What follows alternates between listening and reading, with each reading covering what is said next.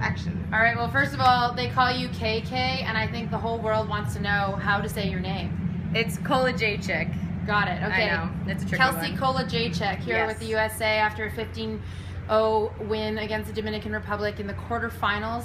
Obviously a lot of goals, 4 for yourself. How are you feeling after putting in that many goals today? I mean, it's always exciting, you know.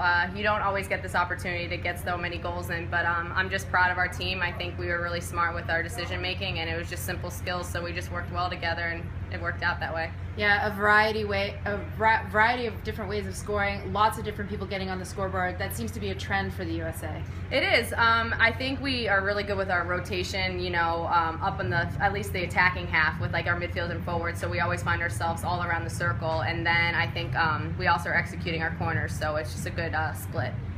You talk about being productive in the offensive end. You haven't had too much of a test in your defensive end. You know, you are where you are, where you wanted to be after the quarterfinal round. Going to play the winner of Canada and Uruguay. How are you feeling about moving into that more competitive stage? We're looking forward to it.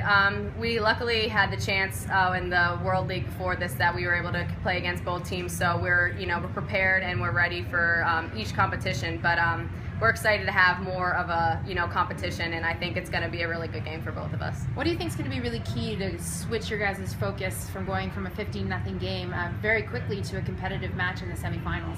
I think we just need to celebrate this win, and then we just need to look on to the next game. We know what we need to do, so when we have our meetings and we watch film, we just need to get our minds straight and just be prepared and ready to go. Awesome. Well, congratulations and good luck in the semis. Thank you so much.